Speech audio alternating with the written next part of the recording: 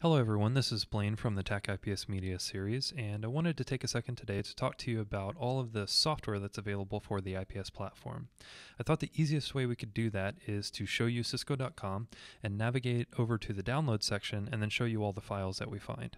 So let's go ahead and log into Cisco.com. I love cats.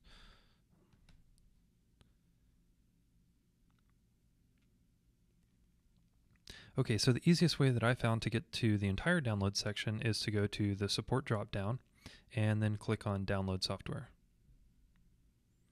Okay, so here we're presented with a list of recently used products, but I'm going to start fresh. I'm going to go to the product selection and I'm going to go to security, and then I'm going to go to intrusion prevention system. And for this exercise, I'm going to pretend that I have a 4260 appliance, and we'll look at the software that's available for that appliance. So I'll click on IPS appliances, I'll go to the 4200 series sensor, and I'll click on 4260. Okay, so here we have quite a few different selections for the software for the 4260. The first one is IME, which is our management center management software, and that can support up to 10 devices, and you can do a configuration and also reporting through it. We also have IDS signature updates, and IDS, as we all know, is the old way of doing IPS. It stands for Intrusion Detection System. So we're going to start with the current software, which is IPS, Intrusion Prevention System. So let's start off by looking at the recovery software. Okay, so I'm going to click on the most recent recovery software, which is for application partition version 704E4. And here's the file name. So let's kind of break this down and talk about what we see here. So the first is just a designator for the IPS and the cryptographic designation.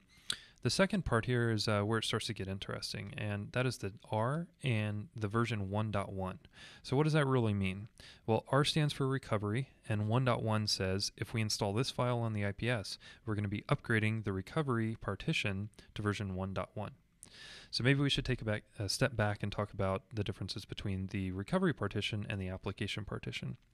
So most all of you are going to be familiar with the application partition. It's what you see when you log into the device via an admin account. And you log in and you can do a show of ver, you can configure your virtual sensors, you can do all that stuff inside of the admin CLI. The recovery partition is the second partition that lives on every IPS, and it's only used for recovering the device. It's not used for interoperating with other devices or configuration or anything like that. It's only used for recovery. So we have the recovery partition version 1.1, and then we have an A 7.0.4E4. And what that means is the A stands for the application partition, and 704E4 is what version you'll be running if you actually recover from the recovery partition after you've installed this recovery update. So let's take a step back out of the recovery software and click on the next link, and that is IPS signature updates. Okay, so we're on the latest one here, S561, and here's the file name. We've got our IPS again. We've got SIG, short for signature, and that just tells us that this is a signature update. And then we have S561, so that's a signature update level, signature update 561. And then we have REQ, and that is short for requires. And what this means is that this particular signature update requires engine update E4. Okay, so let's expand E3 here and take a look at S479. See how the E changed? So it's no longer E4, but it's E3. That means that if you're going to install this signature update, it is required that your appliance has engine update E3 installed. So also note the file extension there. It's important to get familiar with the file extensions for the IPS software. Signature updates have extension PKG. Okay, so let's take a step back and look at the next item. So we have system software here. Now this is where it gets a little bit interesting. We talked about the recovery partition earlier and the upgrades that you can do to that.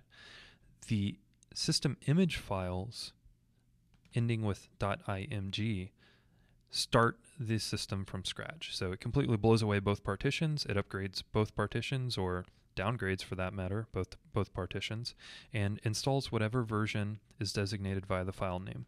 So right here we're on 623.